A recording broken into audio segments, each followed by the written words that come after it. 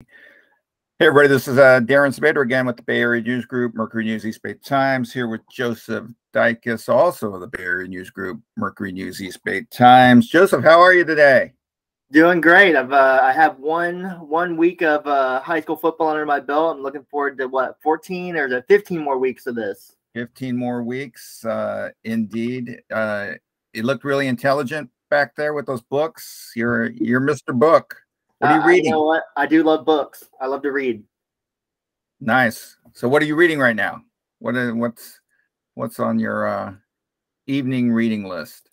Well, honestly, of all the books here, I have Agatha Christie, Witness for Persecution or Prosecution. I need to start that one. I've been told I need to broaden my horizons beyond just sports books. I have the Baseball Prospectus, which at this point is kind of like our pick'em from last week, very outdated, and lots of wrong predictions because I started 6-9 in my week one prediction. You did start 6-9. The veterans in the group, Mike Lefkow and myself, are 9-6. Mike is not here with us today. He I think he got jury duty. So so doing his duty as a citizen, right? Yes, he's doing his duty as a citizen. He did send in his picks, so we will have his picks as we move along in the show. But before we move to the picks, I just wanted to get your impressions, Joseph. I mean, you were at Pittsburgh, which is one of the best places to see high school football in the Bay Area, and then you were at an afternoon game at Menlo Atherton. Just describe what Pittsburgh was like. I know it was a one-sided result, and you know, the coach was missing, and so he'll be back apparently this week. But anyhow, what was that like? The vibe of seeing Pittsburgh football on a Friday night? Well, first of all, they have one of the biggest bands I think I've ever seen for a high school team. At least it had to be at least 50 or 60 kids. I think it's 100.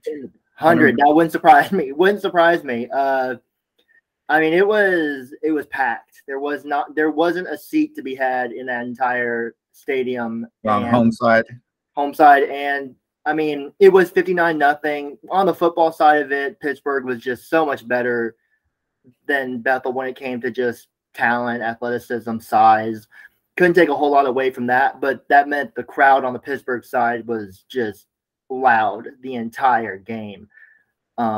Which was actually one of the shorter games I've been to because they started the running clock in the second quarter. So fans weren't there for as long as probably they hoped they'd be. There you go. And then on Saturday afternoon, you went over to Atherton to see M.A. Bellarmine. You weren't sure if Dycus Dycus was going to play when you drove over there. It quickly became apparent that he was going to play, and boy, did he play! I mean, to be down 20-0, and for Dycus, the Valley Christian transfer, to have the impact he had, and I thought you did a nice job with your stories over the weekend, and you got another one coming up. I believe tomorrow on Mercury News and East Bay Times websites about how Dycus' presence at MA will impact the CCS moving forward. You were pretty impressed by what you saw from Dycus on Saturday, huh? I was. You know, the entire summer I heard he's a 5-star. He's a 5-star. He's this top player. And I was like, okay, let's see if he lives up to the hype. And I mean, he had 4 touchdowns. One of them was a reverse that we thought might have been one of those little shovel passes. As Mitch Stevens said, they all kind of look the same. I agree. I think those should all just be handoffs. That's another rant for another day. But Dycus at one point was pretty much single-handedly keeping Menlo Atherton in the game. And then the floodgates just opened in the third quarter, and they pretty much took control. I know Bellarmine got to a 1-score game, but you felt like Menlo Atherton was just in control after that. Right. There was some suspense there about whether he'd play or not, but when you saw him warming up, you were like, yeah, he's probably going to play. Huge win for MA. I was probably at the game of the weekend where Serra went out to Folsom. 4-hour bus ride given the traffic for Serra coming from San Mateo out to Folsom, and that was a huge win for Serra. I'm not sure Folsom's gonna want to see me go to any of their home games going down the road. I don't think I've ever seen Folsom win a home game. And they've won. I think the only games they've lost, except for maybe one over the last decade, have been games that I've been at. You know, maybe that's like, maybe you're the Bay Area good luck charm for the Bay Area teams. Think of it that way. They're like, oh, we're playing in Folsom. Is Darren Sabedra going to be covering our game? Is he going to be there? Oh my God, keep him away. No, I've seen Bellarmine win there. I've seen De La Salle win there, I think once or twice, maybe twice, and then Serra. That was a close game too. That was such a great game. I mean, Serra's strategy of going to that double wing offense to not only pound Folsom's defensive line for huge chunks to keep the chains moving, but also to take time off the clock and keep the Folsom offense off the field. Mm-hmm. I mean, Serra was dealing with all sorts of muscle cramps and it seemed like every play somebody for Serra was going down, but they were able to pull it out. A huge play at the goal line with about 3 minutes to go, where Folsom was going in for what was probably going to be a potential winning touchdown, because I got to think Folsom was going to go for 2 there with 3 minutes to go, and the ball gets knocked out at the 1 yard line, and then Serra recovers in the end zone and ends up running out the clock. They ended up running out of the back of the end zone on the final play for a safety that made it 17-12. But a very, very impressive win by Serra. And now they go to De La Salle on Friday which is the game of the week, right? ESPNU game. Serra at De La Salle, 8 o'clock kickoff. We'll have our prediction here later on in the show, but I'm really looking forward to that game. It'll be Patrick Walsh going back to his alma mater. He's coached against them. I looked through Max Preps' record book 10 times in the Max Preps era, so since 2004, and his Padres are 0-10 against De La Salle. So we'll see. But I don't think I have anything else to add, except let's get to our picks. What do you think? Yeah, let's get to our picks. All right. We've got a few Thursday games. I hope these are Thursday games, because that's what it says on the Max Prep schedule, and we have a lot of movement in these games because of the officiating crisis. So we at this point, these are Thursday games. I assume that they're there for a reason. We got Hollister going to Wilcox. Hollister beat Oak Grove 28-0 last week, and Wilcox obviously got the big win over Valley Christian behind Andrew Palacios, who ran for 139 yards. Wilcox is 5-8-1 against Hollister in the Max Preps era, including a 22-18 loss last year. I'm taking Wilcox. Who you got? I'm taking Wilcox too. I'm actually going to be at that game. You are going to be at the game. Check out the story at mercurynews.com and eastbaytimes.com. They'll be filing it probably Thursday night. It either post Thursday night or Friday morning, but it will be there for the all-day Friday. So check it out. All-day Friday. Lefty's taking Wilcox too. So it looks like all three of us are going with Wilcox. Game 2 on the list is another Thursday game. Christopher out of Gilroy, which is now Christopher's now in the Blossom Valley Athletic League. They're going to go up against Piedmont Hills. Piedmont Hills scored 21 points in the fourth quarter last week to beat Willow Glen 21-14, and Christopher behind Jackson Robinson, a sophomore quarterback who was 9-14 for $177 and 2 touchdowns, led Christopher over North Monterey County 31-0. Christopher's at home. I'm taking Christopher in this game. Lefkow's taking Christopher. Who are you taking? I hate to agree again. I think I'm going to take Christopher too, which, kind of a weird stat from that game. They won 31-0, but they only had 39 rushing yards. Kind of strange. There you go. That is strange, but they got the $177 from their sophomore quarterback through the air, which was all they needed to turn back North Monterey County. Game 3 on our list, also a Thursday game, Tac Fidena Stadium in Fremont, where Kennedy of Fremont will be playing Washington of Fremont. It's an interesting matchup. Washington won the Battle of the Boulevard last week over American. They're both on They're both on Fremont Boulevard, and Washington won that game 41-34. Kennedy lost to Mount Eden 34-8. But going through the Max Preps results, Kennedy has won 8 in a row over Washington. But before that, Washington won 10 in a row over Kennedy. Last year was 21-0 in favor, obviously, of Kennedy. This is my daughter's alma mater, Washington, and I'm going to go with Washington to win this game. I'm going to go with Kennedy. I think history repeats itself. Got to go with Kennedy there. You're going to go Kennedy? Who's lefty guy? Lefty's going with Washington. Ooh, wow. So Lefkow and I are on the same we're on the same page so far, although I think we're going different directions here in game 4 on the list. Oro-Loomis on a Friday night travels to Union City to play James Logan. James Logan 0-1, Oro-Loomis 0-1.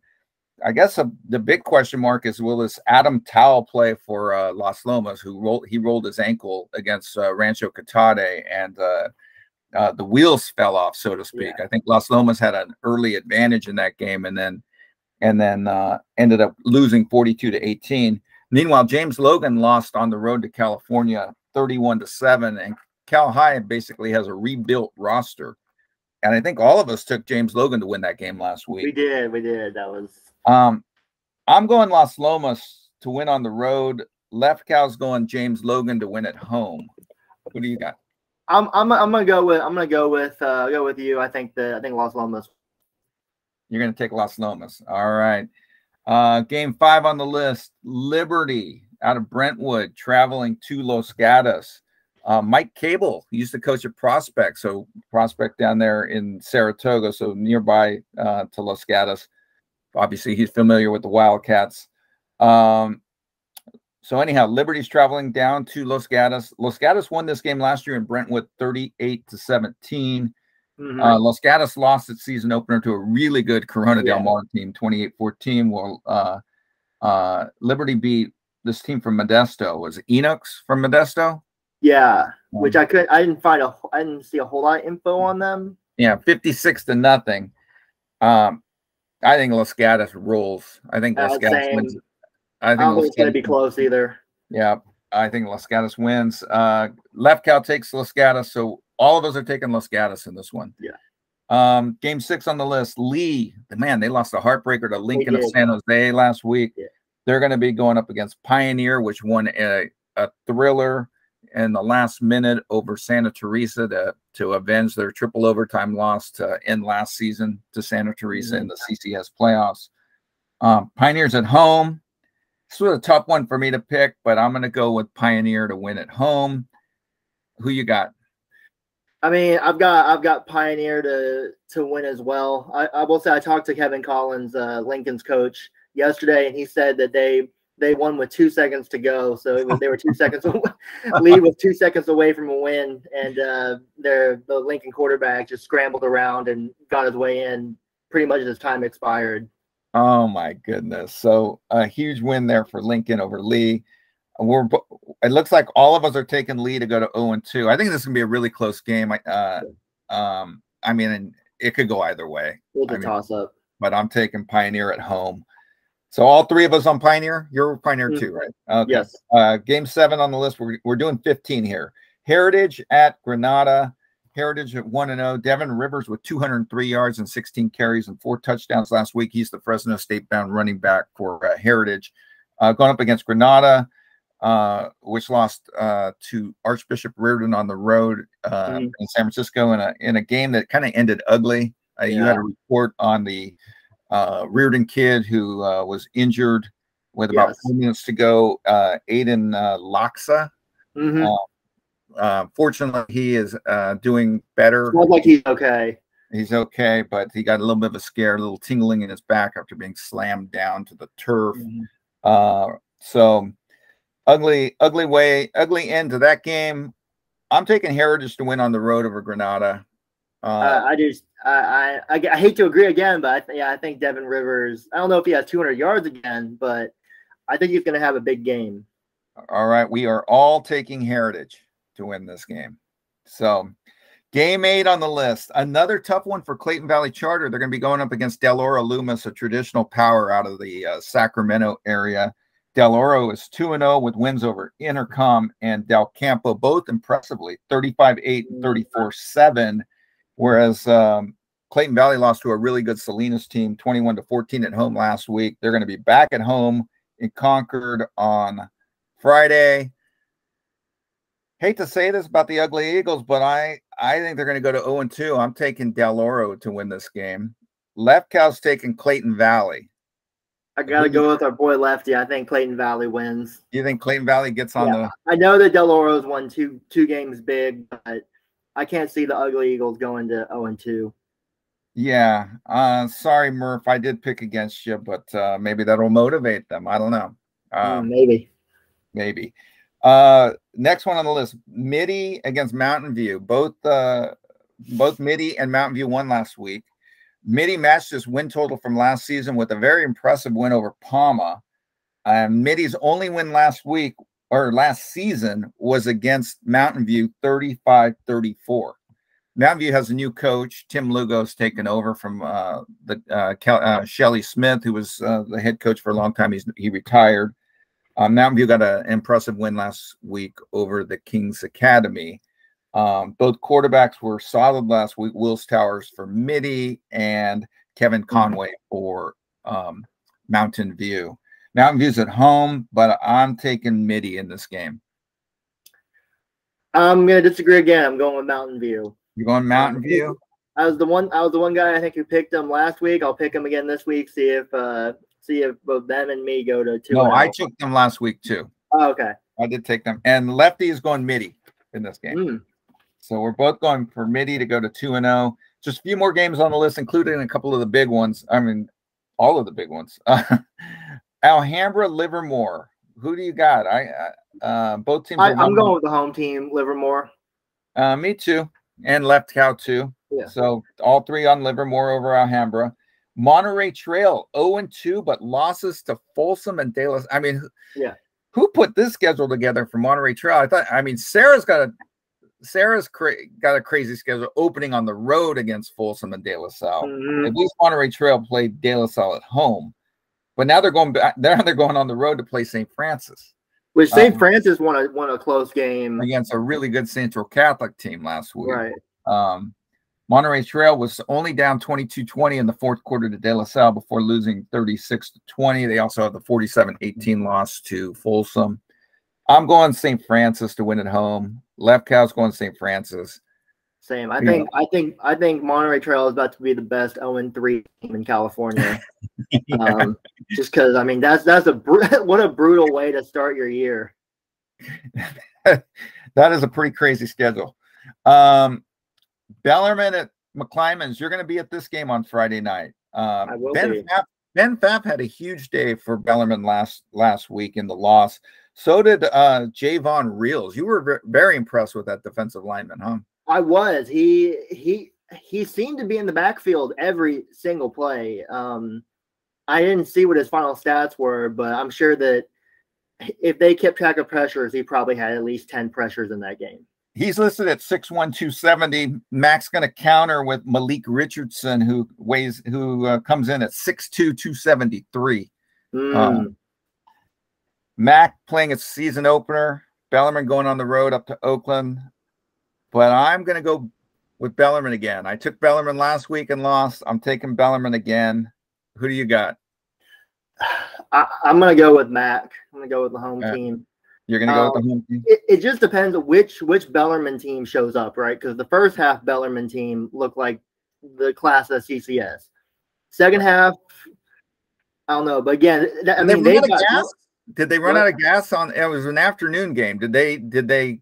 I mean, at first game, did they get winded? Did they run out of gas, or was just MA that good? I think MA just found their groove. I mean, that's another Bellarmine. I mean, that's two tough games to start their year. Go to MA and you go to MAC back-to-back weeks. They're probably just ready to go play a home game. Okay, so you've got MAC, Lefkow, and I have Bellarmine. Just a couple more games on the list.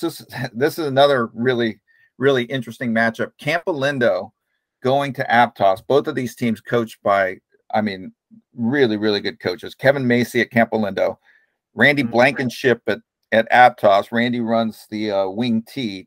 He's like the guru of the wing tee.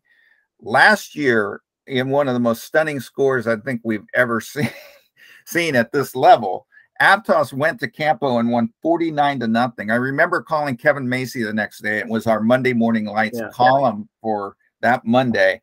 And Kevin's response to me was, I can confirm it was the right score. To Macy's credit, he ended up leading Campolindo to the North Coast Section Division II championship last year and a regional spot against McClymonds. So, I mean, that just shows what kind of Coach Macy is. I know Campo's had this game probably circled all summer, all spring, whenever they set this thing up. But 49-0 is a lot of points to make up. And that wing T is tough to defend. And Aptos is now at home. I'm taking Aptos. Who do you got? I'm gonna take Campolindo. I'm gonna go with Campo. I think they avenged last year's loss, and maybe you'll put a call in to Kevin Mason. He'll be a little bit happier this time. He'll say, I can confirm that was the right score. Exactly. And Lefkow's taking Aptos. All right. So you're the only one going with Campo. All right. This is the one that this is the one that was a tough one for me to pick. Serra 1-0 at De La Salle 1-0. De La Salle wasn't that impressive last week against a really good Monterey Trail team. Mm-hmm. Folsom, or Serra obviously getting the win at Folsom. I woke up this morning thinking I was going to take Serra, and then when I started doing this, I ended up circling De La Salle. I mean, 10-0 against Serra. I think the lights are going to be bright. Both teams are going to show up. Both teams are going to play, to their potential. I think it's going to be a terrific high school game. But in the end, I think De La Salle is going to find a way to squeak by Serra on its home field. Lefkow is taking De La Salle. So 2 De La Salles. Yeah, man. Well, I think that I think Serra goes into De La Salle in front of a national audience on ESPNU and gets the win. I'm going to go with Serra. Yeah. Close? Going big here. Close? Oh, it's going to be close. It's going to be, I think it's going to be something like 17-14, 21-20. It's not, I don't think it's going to be a high scoring game. It's going to be very close. Hard hitting, turnovers here and there. Yes. Just big hits, big plays. Yes. And you're taking, I see that kind of game, but I see De La Salle somehow pulling it out, but you see Serra pulling it out. So, yes. 2 for what did Allenbaugh tell you before the season? Teams aren't afraid of De La Salle. Teams aren't afraid of De La Salle. So we'll see if that's the case. I know Serra will not be afraid of De La Salle. That's 100%. And I could see Serra winning this game. I just De La Salle playing at home under the bright lights. I think they're finally going to play, up to their potential, and I think they're going to win a nail biter. So we'll see. I'll be standing on the Serra sideline, which is where reporters stand. So we'll see how that goes. Yeah. Last game on the list before we wrap this up: Pittsburgh, team you saw last week, going down to San Diego for the Honor Bowl on Saturday afternoon. It'll be a noon start at Cathedral Catholic in San Diego. They're going to be playing against Liberty of Henderson, Nevada. And I did some research on Liberty of Henderson, Nevada, and they are an impressive program. Yes. I mean, an impressive program. They're 1-1, but their loss was to Lone Peak of Utah last week, 20-19. They also have a win over Palo Verde of Nevada, 34-7. I mean, they've finished. I've looked like number 2. I mean, Bishop Gorman is in Nevada, and that's the team that almost beat Mater Dei last week. And they've been like number 2 in the state in a few season-ending rankings. I'm taking Liberty to win this game. Yeah, I mean, kind of like I said, I couldn't really take away a whole lot from the Pittsburgh-Bethel game because, their receivers, by the way, are exceptional. Quarterback was great. But it was a scrimmage. It was a glorified scrimmage at a certain point. And now they're having to turn around and play on the road in a completely different region. Neutral, on the road, for both teams. But teams. Liberty has played. I assume they've played some pretty good competition already. Yes, which Yeah, I'm gonna go with Liberty as well. But again, wouldn't be surprised if Pittsburgh comes out and puts up points and puts on a show. Right, Pittsburgh has great talent, so maybe they come up and maybe they learn from, as you talked to Charlie Ramirez, who was the fill-in coach last week. You talked to Charlie, and he said they learned from their trip against another Liberty team, the Liberty of Bakersfield, and they lost to them in a regional last year, 35-7 to end their season. And that was bright lights in Bakersfield, in that stadium that they played in. He said this year it's going to be a business trip. Last year it sounded like the players kind of thought it was more like a vacation, or they didn't really know what it was going to be like. This year they know what they're going to San Diego to do. I'm looking forward to this result. I mean, if Pittsburgh wins, man, that will be a huge win going forward, because they got Folsom coming up later on in September, and they also have McClymonds on their schedule. So we'll see how the Pirates do. Again, Lefkow took Pittsburgh, so we'll see. Well, go ahead. I was saying, one thing I'm going to add just is I gotta respect these Bay Area teams for scheduling some real competition this early in the season. Like, they could be playing, other maybe smaller schools. They're like, no, we're the best. We want to schedule the best. I gotta respect the coaches for doing that. No doubt, no doubt. I think we might be doing a story at some point on this whole month of just unbelievable matchups, and a tip of the cap to all the coaches and athletic directors and school administrators who made this happen, because it is for high school football in Northern California, it's a pretty exciting month. Yeah, given these matchups. I mean, so really looking forward to seeing how they unfold, including Friday night, Serra de la Salle, and also Bellarmine McClymonds, and the list goes on and on. So that's going to be a wrap for us today. Be sure to get a digital subscription so you can get digital access for the entire season at mercurynews.com and eastbaytimes.com. I think for new subscribers, there's a special deal going on. So check it out. And anything else to add, Joseph, before we say so long? Well, looking forward to getting that Jerry on Dickey story out, and got something worked on with the Big Bone game that's going to be played later this week. So look out for that on Mercury News East Bay Times. Yep, the traditional Thanksgiving game will be on Labor Day weekend for the second year in a row, and Joseph will tell us all about it. And also be sure to check out Thursday, where we have our season, our weekly preview. Yes. So our weekly preview will be out Thursday morning. So, and coverage on the weekend. Indeed, we got 7 days a week. 7 days a week here. That roundup on Saturday. Yeah, I've had a few people tell me that roundup's pretty impressive. Yeah. By the way, coaches, if you're listening to this, send us in your scores. Send us your scores, your stats. Not just scores. Got to send in a couple of details, or you ain't going to make the roundup. It can't just be the score. We got to know, maybe, did somebody score in the last 5 minutes? Did somebody rush for 3 touchdowns? Even if you don't have the exact number of stats, at least give us who scored, or maybe somebody who made a great defensive play, and we'll make sure to include them in the roundup. So anyhow, you can do that at highschools@bayareanewsgroup.com. Send in your email. Right. And that's where you can also send in your athlete of the week nominations, boys and girls. We'd love to hear who we should spotlight. So coaches, athletic directors, do it. Exactly. All right, Joseph, we're going to wrap this up. We'll see you down the road, man. All right. See you down the road.